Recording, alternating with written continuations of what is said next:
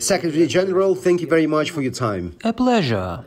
I need a couple of tips from you. It's not an interview, it's a collection of advice.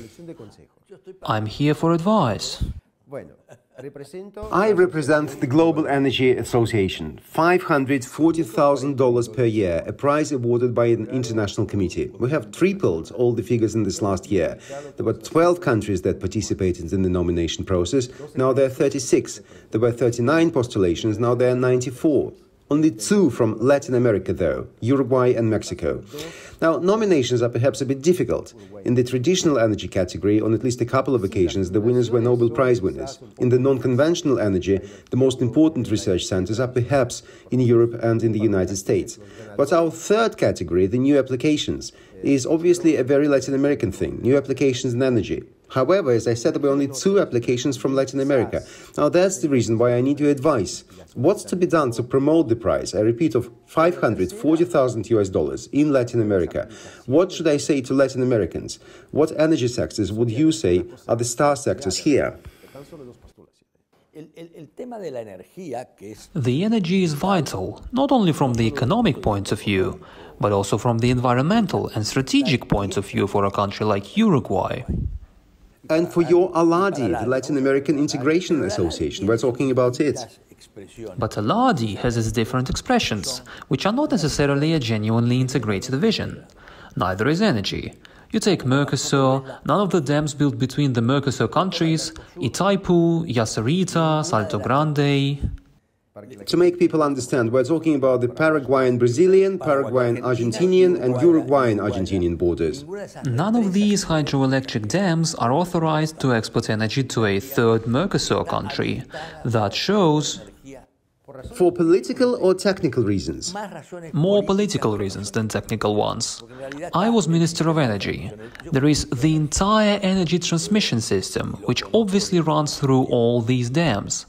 In addition, there is also interconnection, which in the case of Brazil has different energy. We have 220, Brazil 110. As in the United States. That means that the integration has a huge must. But in addition, in energy matters, there is the nuclear issue, where Argentina and Brazil have a small percentage. More Argentina found it at the beginnings of Perón's energy policy than Brazil. But they do not abandon those projects that are between 5 and 10% of the energy matrix. Uruguay does not have it because that was a political decision that President Vázquez made at the time, despite the opinion that some of us had that perhaps it would be worth it. Not only because of the clean, beyond the dangerous, because here in Uruguay, even if we do not have a nuclear plant, any problem that happens in the Argentine plants could affect us. But the big issue in general is the energy that the citizen looks at based on cost. But it doesn't look at it in what its contribution to a better lifestyle is. Even in public policy, energy is not an element that makes a difference. I give you a very interesting technical example in terms of the price issue. The fashionable recipe now is to take energy from the air, sun, wind and apply this electricity by the process of electrolysis to produce hydrogen. You burn hydrogen, you don't produce CO2, all very nice. The problem is that a ton of the green hydrogen produced like this costs 3 to 6.5 times more compared to a ton of hydrogen produced from natural gas. Now, in Europe, North America, the government comes to the population and, with difficulties, but manages to convince the population that it is worth paying more because this means a cleaner world. Does this apply to the developing world? It's not necessarily the issue of cost, but it is not the source of energy, because it is not an element of decision, let's say, qualified, elaborated. This is like the strategy in trade policy. There are some instruments that are being applied. If Latin America existed as a homogeneous expression, a topic we can discuss at another time, there are more statists than statesmen. Statists not in the ideological sense, in the sense that the state, government or power is a short-term expression. And the statesman is sometimes not in a position to look a little further because he is much more limited in the electoral conjuncture.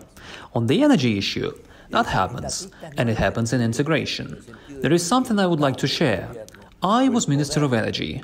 We promoted the gas pipeline that was built. A gas pipeline through which 10,000 cubic meters per day would pass from Buenos Aires, Argentina. And that pipeline was built and never worked. I inaugurated it with the Argentine president, being minister with the Uruguayan president. And why didn't it work?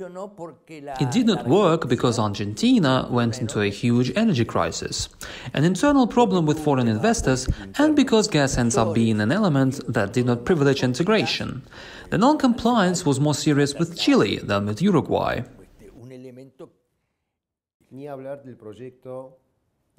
Not to mention Chavez's project for a gas pipeline from Venezuela to southern Latin America.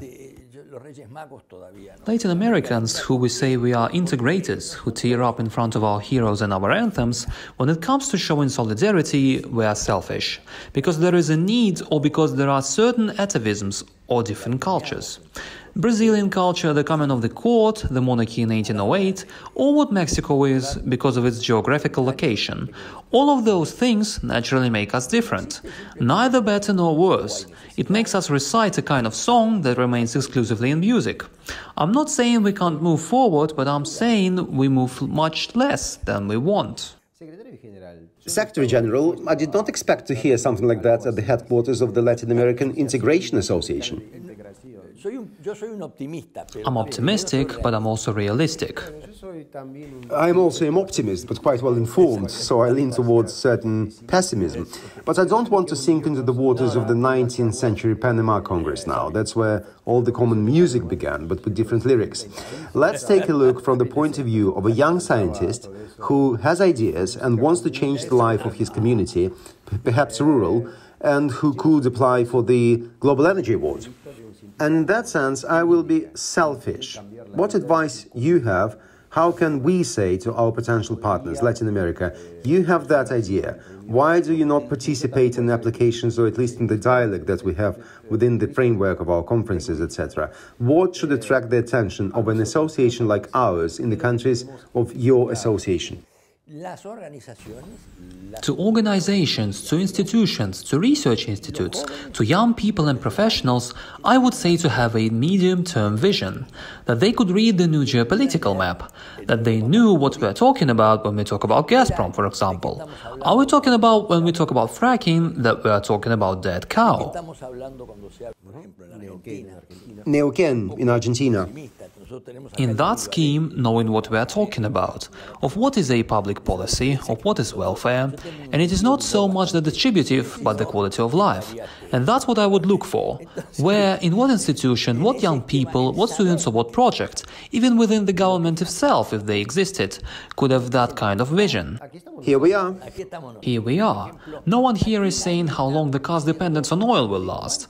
Nobody is saying, look at this, how the technology is going, and how even the strategies are going. The gas might be defending itself, but petroleum is going to have its disputes. And also this CO2, the discussion even of methane itself. You are burning wood here.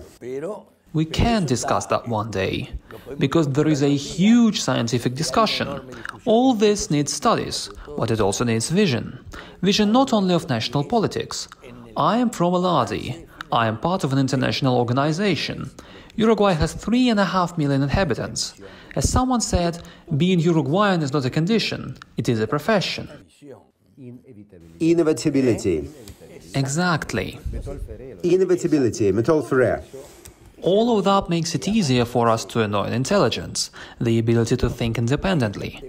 Once I had the honor of presiding over the G8 international round. A minister in Morocco told me, the Uruguayans, how strange, so small and always making noise. But here then you have to look for an institution, either the University of the Republic or another institute, the LATU, for example. Institutions that know how to make noise with annoying intelligence. And so, with your permission, I advise our potential postulators to consider what has been said, to apply despite or thanks to what's being done, and I invite you to participate also in our autumn, your spring, in the forum Russia and Ibero-America in the Globalizing World, online at the University of St. Petersburg. There, we will also develop the topic of applications. Gladly. Thank you very much.